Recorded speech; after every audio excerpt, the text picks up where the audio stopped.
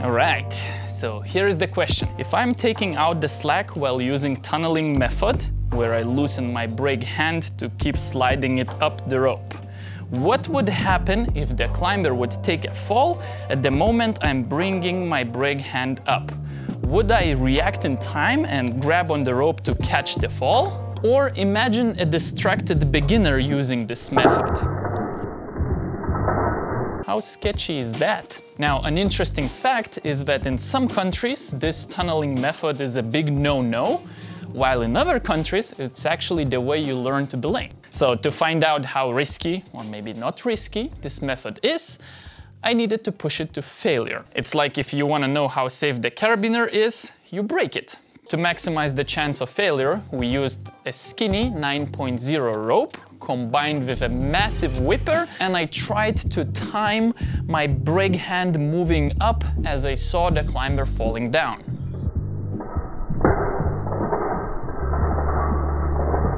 And I quickly realized two things. First, that it's really hard to precisely time my hand going up as I see the climber is falling, because the things happen really fast.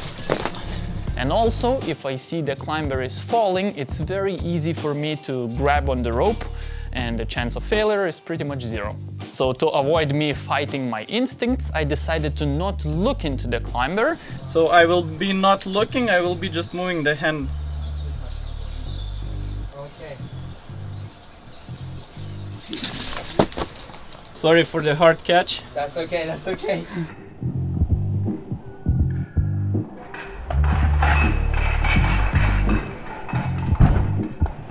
So we did a multiple of these falls. Woohoo! And I can say that it still was hard to make it fail, because I could clearly see the rope dropping down in front of me during the fall, kind of giving me a heads up that the fall is coming, and intuitively I was already prepared to grab on the rope. So I kind of tried to resist grabbing on the rope and just keep moving my hand up and down until the very, very last moment. But still no fail. Then we came up with the idea to imitate a clip drop, where my climber was tugging on the rope and taking a fall, so I wouldn't be sure when the fall is happening. However, it still was pretty easy to catch the fall, because I could still distinguish when the rope is being wiggled and when the actual fall is happening. So I decided to do something that I wouldn't recommend doing and loosen up my brake hand grip to make it a bigger tunnel as I'm tunneling up. Woohoo! And this time my hand was moving up in a perfect moment when the fall happened, and my hand was pulled up quite a bit. Yeah, this time I felt that my hand was going up when the fall happened, and I felt a little bit of slippage through my hand. So a little bit more sketchy this time, but still in control. There is no way I would drop you here. No. Because it's like, it slips a bit and then it slows down, like... Yeah, so it gets easier and easier. Yeah, it gets easier and easier. Yeah. Okay, so that was my experience, and what was more interesting is to change me to somebody less experienced in belaying with tubes. How long have you been climbing? 2 years and a half. Ah, so you've been climbing for 2 years. Yeah. Well, 6 months motivated. But... Alright, so we started with a small normal fall, where she was looking into the climber.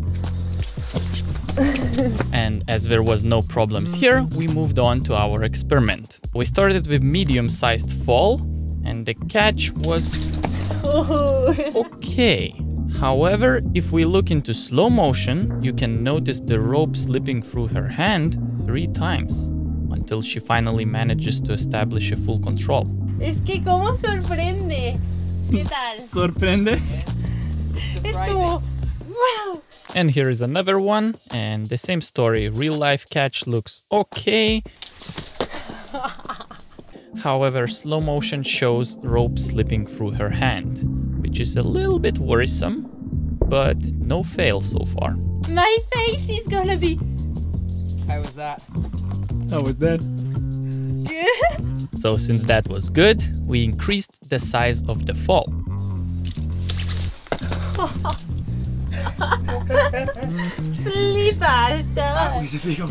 So despite the fall being bigger, the catch looked very similar to previous falls, and the rope slippage looked also very similar. It could have simply been the result of her getting used to these catches. You notice The rope going down. Yeah, see the rope going so down. you know it's coming, but Yeah. when it's coming, it's very. And now, because we do a lot of times, I can know more when it's coming. So it was time for a clip drop, or a rope wiggle and fall. This time the catch had a little bit of panic, and again a little bit of rope slipping through her hand. However, she still did a good job and managed to catch the fall. It was tricky, like, Yeah. I don't know. But well done, you're holding the rope. So we did multiple more of these falls, and the worst of them was this one, Wow. where the rope was slipping so much that entire backup slipped through until the hand reached the knot. So chances are it could have slipped even more. Yeah, was more difficult. So was the rope sliding through your hand or no? Yeah, a little bit. A little bit. Yeah. How was the falls? Good, Oh, sorry. good. Nice to know that the stopper knot was there. Good day. We're rolling. Rolling. Have you belayed with this thing? No. No, never? Something similar, but not a tubic. What's the similar thing you belayed with? A tubic which was... Well, this is a tubic. that, So you that. belayed with a tubic Yes, once or twice. once or twice. Yeah. So he is going to be going out that way, and I'm the belayer, so I'm here. The only thing is, I don't know which side to be using. Okay. That is so terrifying. Okay, I have it like this. Did you felt the rope slipping through your hand or no? I feel like I did. So it seems that she did a great job at grabbing on the rope in time, and the rope was not slipping through her hand. However, her hand was pulled up towards the belaying device a lot, and that is worrisome. May have been But you slipping. still have all the backup in front of you, Yes. so... I do, but yeah, I think I caught it. Like if it was slipping, maybe the slightest bit, and I just grabbed it like that. Uh-huh. So yeah, Okay, wanna try again? sure. Sure!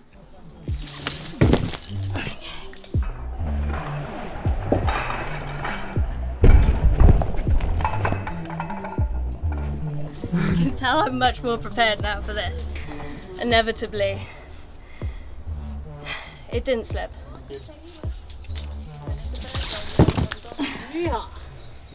Okay.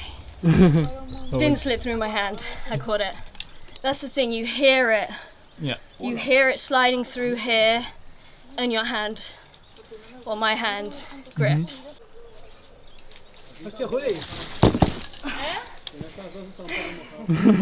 Already a smile. You're already having fun.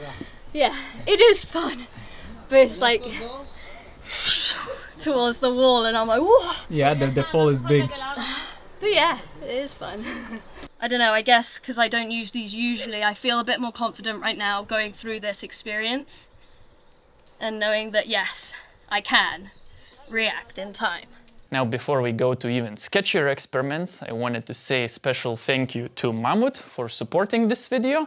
And also, I will be visiting their headquarters or their lab and be testing some interesting stuff with climbing ropes. So if you have any questions about climbing ropes, write down them to the comments and I will pass those questions to the experts. And now back to our experiment. And when he falls, can I take it? Yeah, when he falls, do whatever you would do.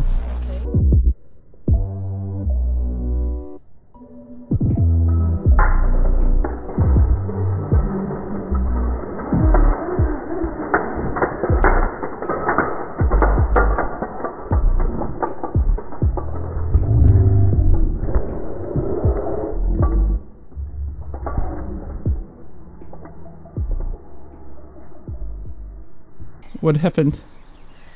I don't even know very well, but I tried to grab, but my hand slid up, hit on the device, and then I tried to still grab it, but it was too fast. It was already on the knot. And so we had a fail, which would be catastrophic in real life scenario. However, before the war happens in my comments, maybe you want to consider hearing my takeaways.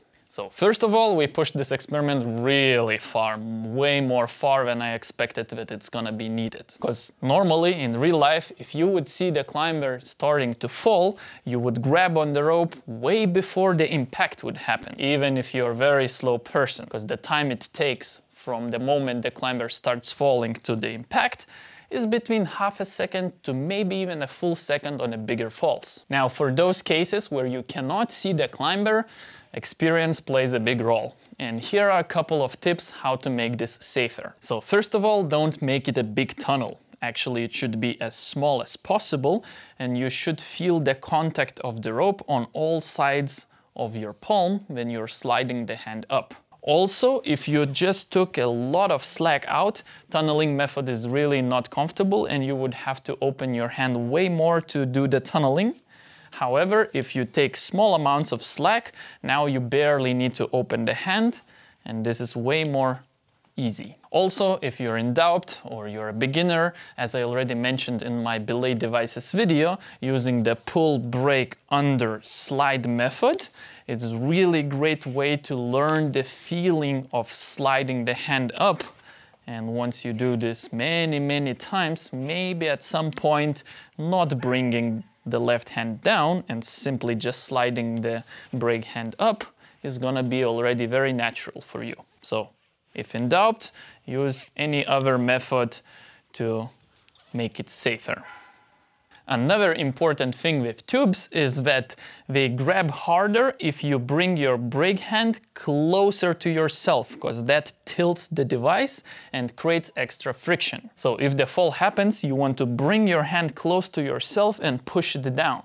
This is a very strong position. In other words, if you're caught in this position, do not try to fight this pull of the rope in the belaying device. Instead, bend your bicep and push it down. So you want to go this way.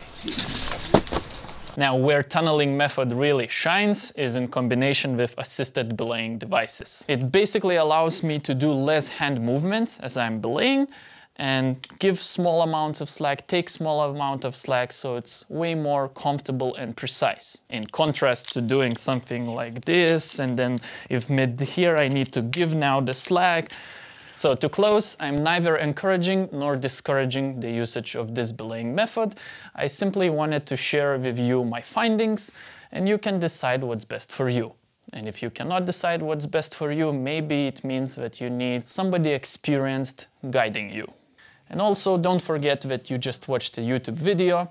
I'm not a team of experts. I don't know every single thing. And yeah, take everything you've seen with the grain of salt. And be kind in comment section, because I read all the comments and you guys fight a lot there.